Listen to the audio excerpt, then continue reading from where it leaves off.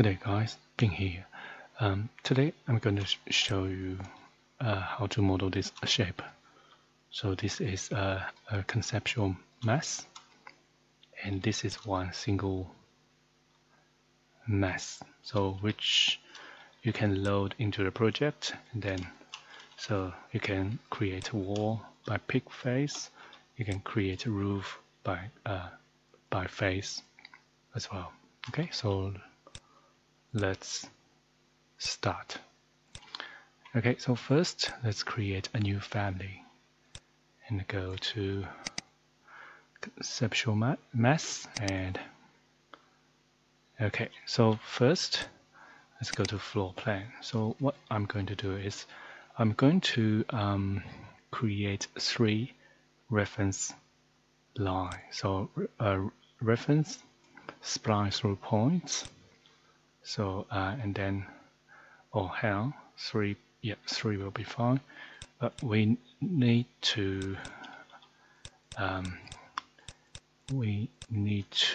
copy them. Okay, so because we're going to create a solid, so now we have 3 and select them.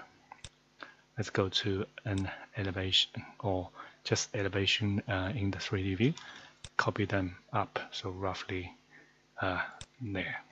So now we can connect these 2 points, connect these 2 points, connect these 2 points, these 2, and these 2. Oops, sorry, these 2. So now we can select all of, control select all of them, make them all reference line. So this is to create these 3 closed profile, so we can select all of them and create a solid. So this is a solid form. So now we can adjust the shape. So for example, I'll just randomly adjust all these points. So like this. And also you can adjust the edge points, even move horizontally or vertically. And then you can also select this solid. You can also do these. Okay, so for example, I'll add a profile here, and then you will be able to select the profiles here. So for example, you can change the what do we call this, axis, and use your spacebar to change the direction. You can adjust this. So let's see if we can add. I'm not sure how to use edge. Nope. Let's try profile again. So add profile. Okay, so it looks like we can only create profile on this direction. Yeah. Personally, I don't like profile because it's not as good. These lines are like we can't change the shape of this line. It will be always like this. So I like to use spline through points, so I can always adjust these points, anything along this line, okay, along this reference line. So that's it. So okay, so this is a solid, and then we can, let's go to floor plan. So now we can cut some void. Okay, so first I'm going to just create a reference line, and I'll use a circle. So actually before this, I want to move my solid roughly center to here. So roughly here. So sorry, it won't work. Can I move this? No. Maybe I need to move the profile. Let's go to 3D view. 1, 2, 3. Let's try to move the profile instead. Oops. Oh, sorry. It looks like I didn't select the middle one. But and also looks like the profile is causing this issue. Anyway, let's just adjust the. Okay, so I think that's it. So now let's go to floor plan, and we're going to cut void. So first, create a reference line. So current work plan is level 1, which is good. So I'm going to just draw a circle. So center to these two reference plan. And so for example, I'll draw a circle 10 meter. And so it will be a circle. So if I go to 3D view, you will see it's a circle on the floor level. Where is it? Okay, so it looks like my solid has moved below the level 1, so the circle is hidden. Maybe I should.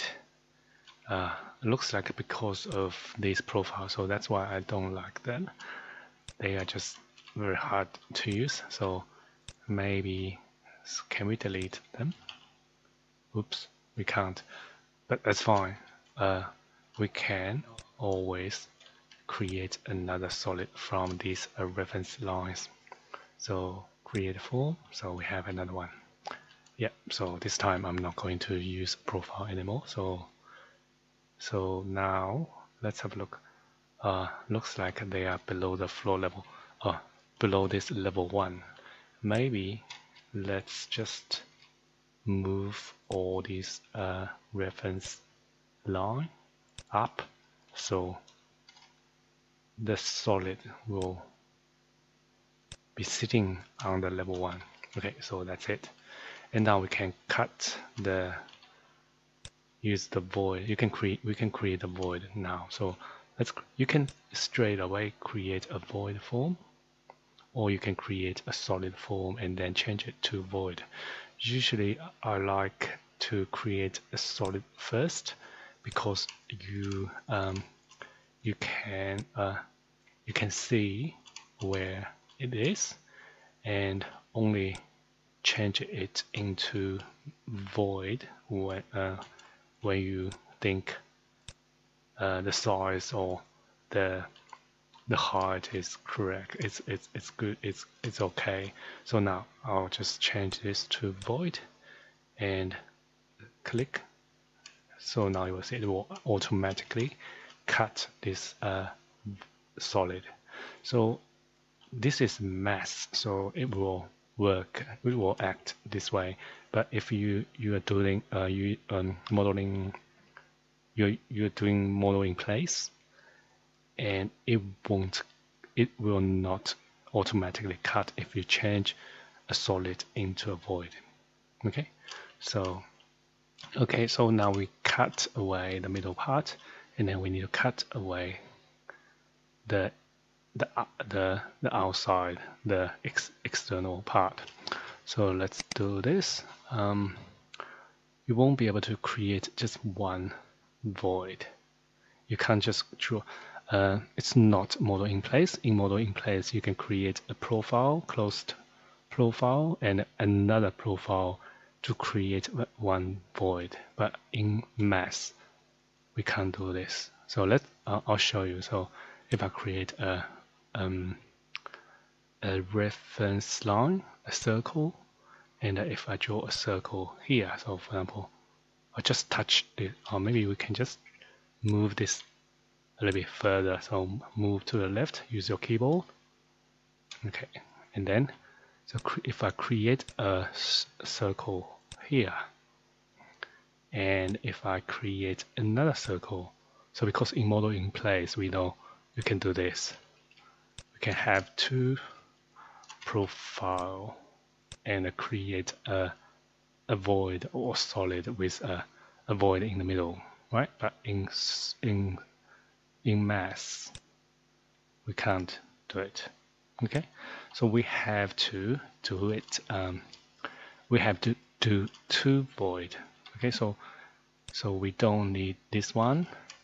We need this circle, but we have to split it into two. Okay, so it doesn't really matter how you split it. So you can do here, here. So now you can tell where it is by, if you move your cursor on it, you can see here. And also you can do this. So I'll show you. So if you do reference line, so now I'm going to set draw on world plan. I want to draw on the level. Okay, so the reference level. So I'm going to set, change this to, level 1. And then use this spline through points. Just move onto this arc, and you can just manually pick this point or just type SE. Okay, so this end, if you tab, it will pick the other end. Okay, you can switch between these 2 points, 2 ends. So just pick this one roughly. So as long as you cover the whole half of this solid. So let's do this. And go back to SE, this end again. So now escape. So we can select this and then tab, control, select. So now we have this closed profile. So we can create a form. So let me just create a solid for now. So let's rotate it up. You will see this is the shape. And then change this to void. And that's it. So now we can go back and create another. So reference. So it's on level 1, which is good. So we don't need to pick it again. So spline through points. SE again. So either this one or this one will be the same. And then this time, that's fine. Just click OK. This time, you need to make sure you cover all this area. So you want to go up and down. Up and finish it here. Okay, so now select, so tab, select this part, and tab, select, control, select, create form, solid, and change it to void, or you can create directly create void. It will be the same. Click, and that's it. So now we have this mass. So it's from the top, it looks like a circle. Okay, and then there will be, you can still, so now for example, you can still adjust the point, and you will see the shape of this mass will change as well. See, you can still adjust this. So of course, if you want to have, instead of, this is not very, the shape is not very complicated, or if you want more, what should I say, dynamic, or all the up and downs, you can create more profiles. So currently, so we only have 1, 2, 3. So if you create more, so for example 1, 2, 3, 4, 5, and then you have more points to control the shape of this mass. Okay, so looks like this void is not high at all enough. So you can always increase the height to make sure it cuts the solid part. Okay, so that's it. It looks nice. And then we can, so let me just create a project.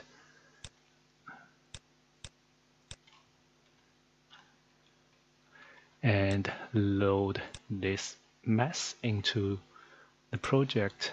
And then let's go to 3D view and change it to shade. So this is just one single mesh, and then we can create a wall by face. So pick the face. So actually you can, because it's a circle, you don't need to use wall by face, but if you use wall by face, you can use update to face if you change the mesh. And then create roof by face as well. So pick this face, create a roof. So now you can select all your wall as A and attach to this roof.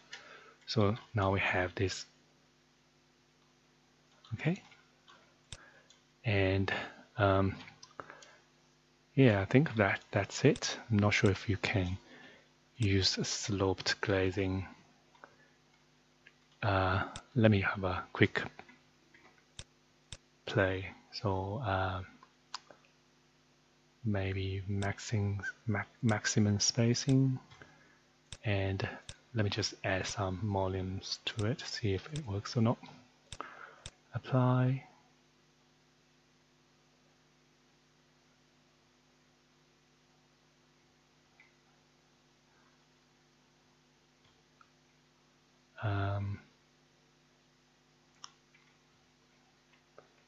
Not responding.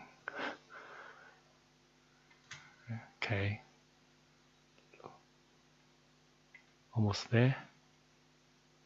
Yeah, it works. So you can create a, yeah, it looks nice. It's just a sloped glazing. It's nothing special.